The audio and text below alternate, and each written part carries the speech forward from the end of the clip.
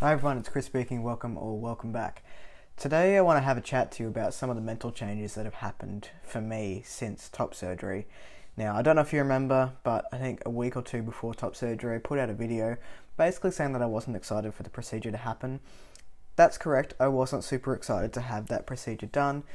It was something that I felt I needed to get done for me, and it was something to tick off the list for me to be able to identify as the person that I am. But I wasn't really excited to go and have that procedure done. That being said, I do want to have a quick shout out now to a young man by the name of Zach. Dysphoria is kicking him and he needs to get top surgery. Unfortunately, top surgery in Australia is about 11 grand and it's not easy money to come by, especially not when you're a young fella like Zach is. So I'm going to pop his GoFundMe down in my bio.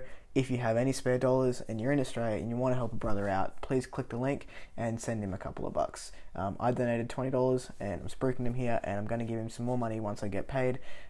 Transition is such a hard thing, and I think we need to support each other, and yeah, that's all I'll say about that. If you've got some money, go chuck some over there. So I want to come now and talk to you about some mental changes that happened for me after top surgery and after, I guess, the recovery period. I did have a little bit of post-op depression. That's a topic for another video once I can get those words out more coherently. Today I just want to talk to you about basically what's happened in my brain since top surgery is over and recovery is over.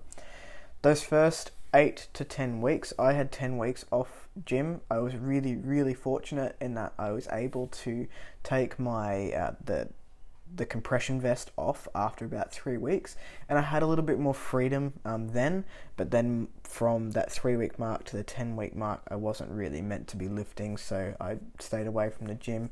On those last 2 weeks I was going stir crazy, not going to the gym or not doing any exercise, so I found a 5k walking track and I just did that basically every morning, and started doing some light cardio just to get back into the swing of working out.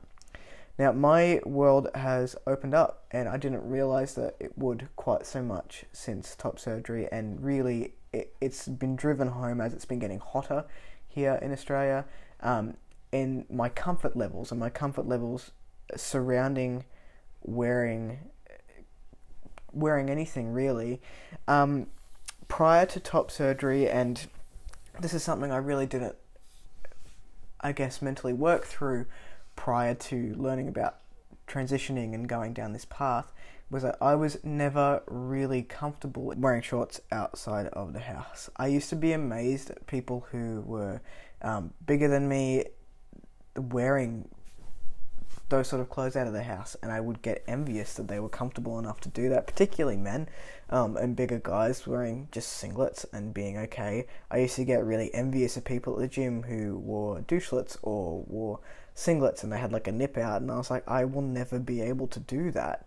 And that's a connection that I brought into my transition, and one of the reasons that I did pursue top surgery is because I wanted that sort of experience. Now, after top surgery, I'm now back in the gym. I've been back in the gym for a couple of months now, working on that area. It doesn't give me much dysphoria anymore. It's now this chest, shoulders, basically the top half of my torso is a sense of euphoria. And when I can see that working, it's amazing. And top surgery has brought me that. The reason being is that I can now wear tight shirts that show my chest, and I can see the muscles working that I always thought that I had. My chest wasn't huge before, but I was either binding or wearing sports bras at the gym, or taping, if I could get away with taping on any given day, and I didn't get to see that shape. I didn't get to see how the muscles were defined. I didn't get to see the tapering down to the waist. I'm not going to touch hips. That's a whole other ball game. Since in the last couple of months, as I've been working out, as my shape has been getting back to, I guess, post-surgery in terms of the muscle mass that I have on my shoulders, my mentality and how I think about my body is so much more positive. It's gotten to the point where basically after surgery I couldn't stop thinking about lower surgery, and if it was something that I was going to pursue because I wasn't happy with the journey yet, there's always X, Y, and Z to do when it comes to transition.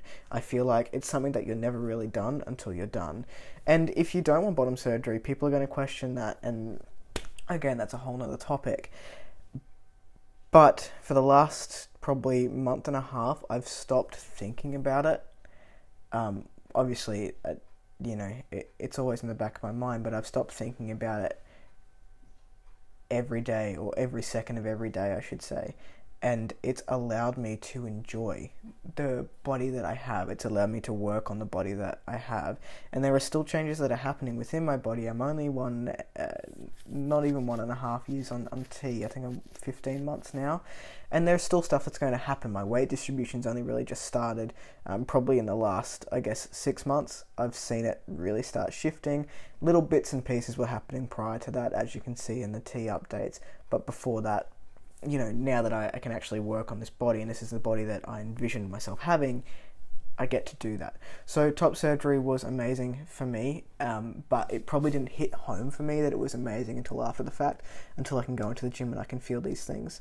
I also don't want to wear a shirt outside. I will, because it's polite, but I go for walks on my lunch breaks. I'm still working at home, and I want to take my shirt off. I want to show the world that I have this chest, and it's amazing.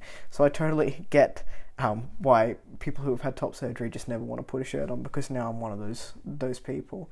So it has opened up my world, which is why we need to help Zach. So go click that link.